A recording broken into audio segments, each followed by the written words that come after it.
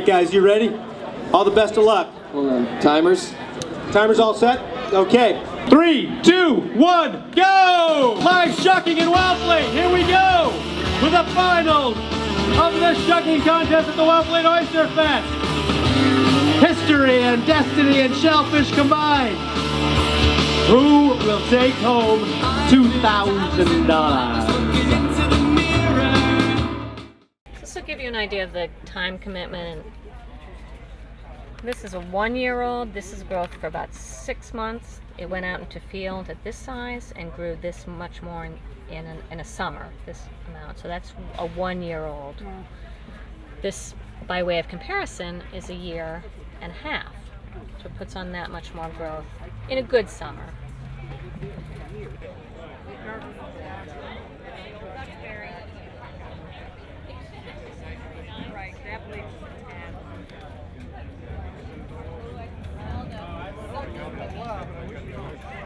So the Massachusetts Oyster Project is an all-volunteer nonprofit. We're supporting oyster restoration throughout the state of Massachusetts, and the reason for that is to clean up the water. So oysters can filter up to 50 gallons of water per day per single adult oyster. So you can imagine an entire reef of oysters cleaning up an entire harbor in any given day or several days, depending on how big that harbor is. So what we're here to do is spread awareness about oyster restoration. Typically in the dumpster over here, would be full of recycled oyster shells. This year, unfortunately, with the Wellfleet Harbor being closed to shellfish, we don't have any oysters, but you know, in years past, this entire dumpster would be full of oysters, shells, which will go back into the harbor here in Wellfleet, and that helps with the oyster restoration efforts. We have a natural set here in Wellfleet, so fortunately, when the oysters spawn, they have shell to settle on. The baby oysters can then grow and create a natural oyster reef to clean the harbor.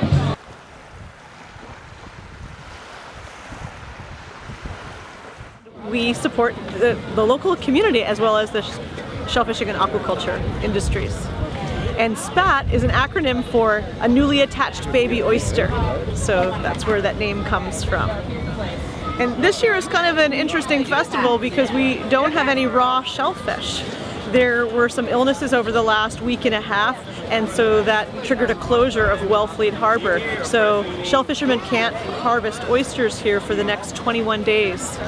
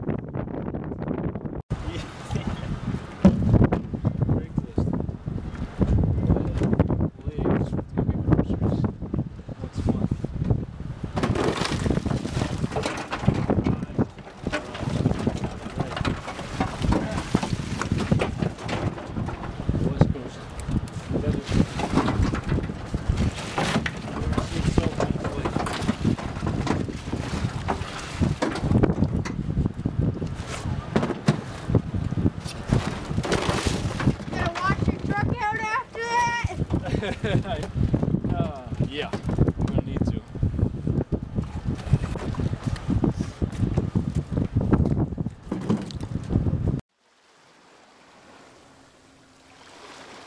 Just walk down there, it's gonna be, just watch your step.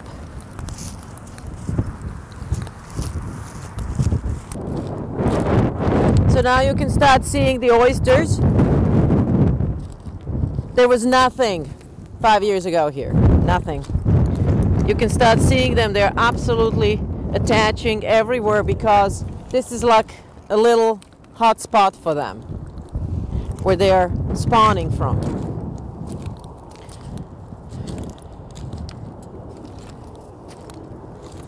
If you come here in the culvert, and that's what the whole idea became, like we have so many culverts like this all over the cities. Why don't we just create an oyster reef here? Come see this. See? So it's about 150,000 oysters that we have here, maybe more. And if nobody is going to touch it, they will spawn and recreate a really nice reef here that water goes in and out and also provides a habitat for so many other species. If we start creating such hotspots all over the Boston, where they're a little bit protected because they don't need sun, and the tide is exchanging twice a day and they have enough food, so they can just filter and grow. And they're smart species. They're very old, smart species that evolved, and they know when to spawn. If there are enough of them, they will spawn. If there are only a few of them, they're not going to spawn. Because why waste energy when you don't know what's going to happen with that egg or sperm or wherever it goes? So.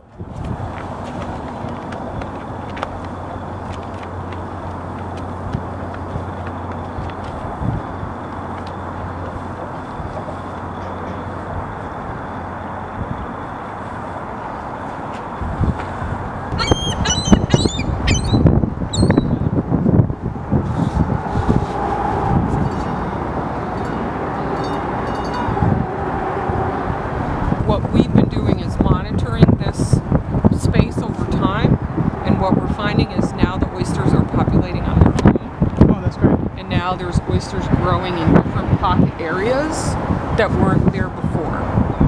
And so that was sort of our goal, was to, one, see if we could get the oysters to grow in this area that really needed some better water quality, and two, if they would repopulate by themselves.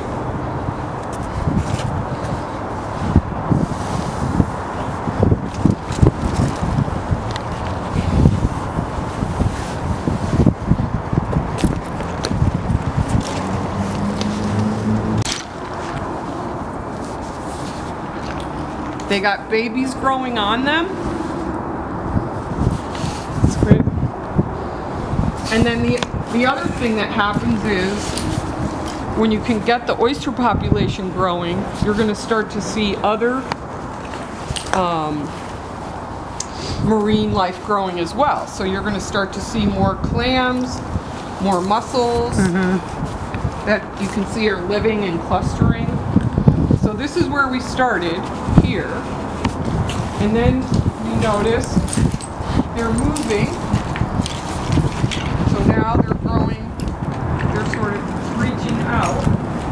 How are you guys working with restaurants to promote recycling? So what we do is we go around and we talk to different restaurant owners, and they take the shell after they shuck them for their customers and they put them in buckets, and then we go by and we collect the buckets. We take the shell actually down the street here in Charlestown to save that stuff, where we have a big container. Just dump the shells in there.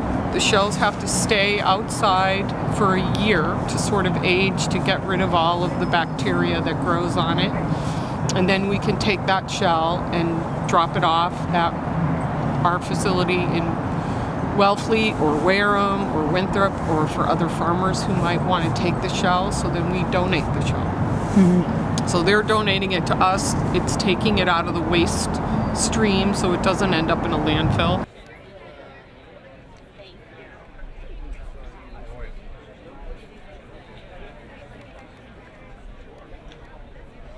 So we hope that everybody leaves here with a greater sense that this industry is one of ups and downs. It's not something you just go to, the supermarket and it's always on the shelf. There's a lot of hard work that goes behind putting that oyster in the supermarkets or in the fish markets, and having you understand a greater sense of that is one of the main missions of SPAT. Thank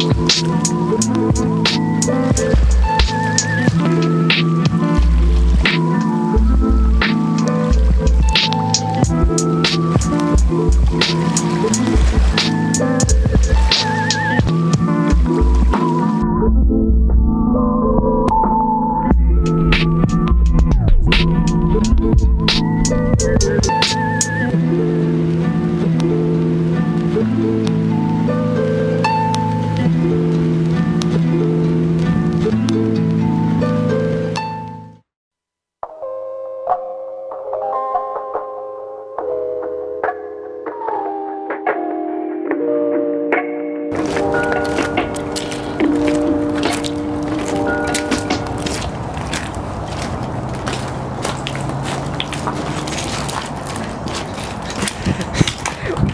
Hashtag will we get arrested for trespassing?